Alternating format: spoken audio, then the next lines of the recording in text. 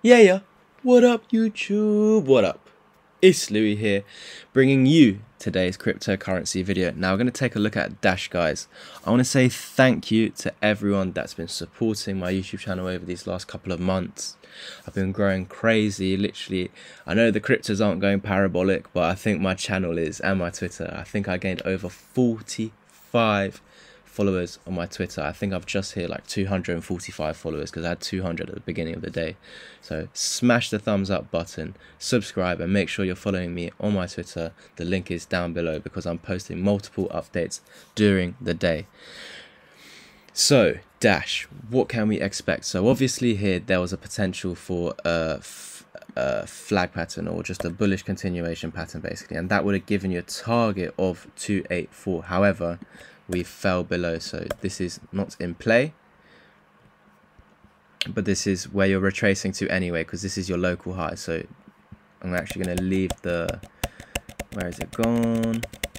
Oh my gosh, guys, sorry. Yeah, I'm going to leave the 284 because we are retracing to there as a fact, because once you broke out of this falling wedge, that is your technical target, the top of the wedge. So I'm going to leave that there, guys. But what happened is, yesterday you actually broke out, we had the fake out, and you lost your low. So I'm going to remove this now, and we're going to see what happened. So right now you're currently sitting above this support. It was a resistance, now it's back at support. So this is bullish, guys, which means that this here was a fake out. So if it's a fake out, it means it's just market manipulation, making you think that the chart is going one way, but it's not going that way. So obviously, guys, I don't want to sound like an idiot, but if you want, please take notes whenever I'm making videos, and obviously put these lines on your charts as well. Yeah, so we had this ascending triangle with a target 239, which we now have met. After meeting our target, we had a little overshoot before retracing and losing this neckline here, and this is actually formed a M pattern. And this target is down to, let me guess, there you go, technical target met exactly. So that brought us just off the 55, because you can see it's just off of it, but you have gone back above the 20, and now you've back tested that support. Amazing, guys. So you met your technical target, now that pattern is done, so you're no longer bearish basically at the moment. So what you have done is you've almost come back exactly to the ascending triangle resistance, and now flipping it to support. You just came slightly off of it. You did come down to this area here. So can you see resistance, fake out, resistance exactly, and then full resistance, full, break it, support. Because support and resistance is not a single location. Sorry, it's not a single line, it's an area, guys. So that's why I draw boxes a lot of the time, but with patterns I use lines. So what I'm seeing now is another bullish continuation pattern, which is a bull flag. And then you measure the push into this bull flag, put it on the outside, and that gives us a technical target. Let me get this correct, because we have broken out. Now that's given us a technical target up at $255, guys. So yeah, we're retracing to 284, but this is working as confluence because you're breaking this high, which is a higher high. So what we can anticipate is maybe like an overshoot again, come back here, and then go for the 284. So yeah, please remember that, guys. Always draw in the lines that you see on my chart on your own charts.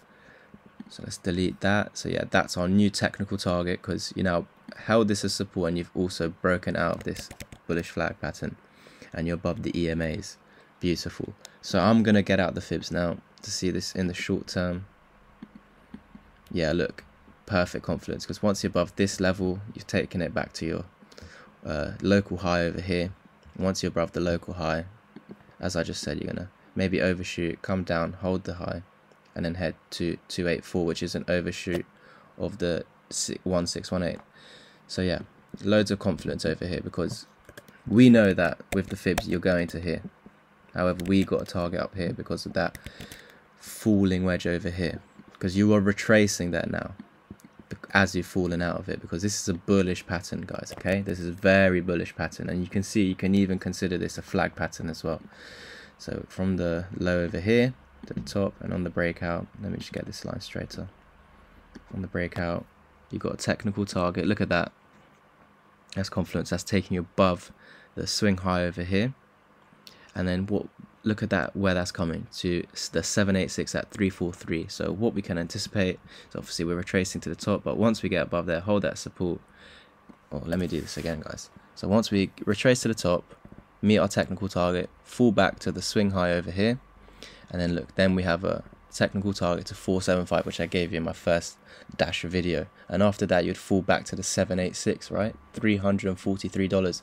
Where is that? That is your technical target out of this bullish flag pattern here. Remember guys, these can actually point downwards or even point upwards like that and still go up.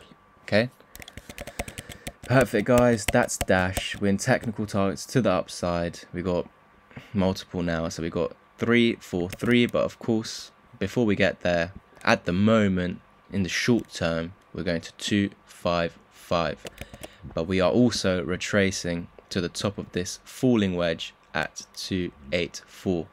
Perfect guys, I hope you enjoyed all of today's updates. Make sure you smash the like button. I'll see you in the next one. Peace.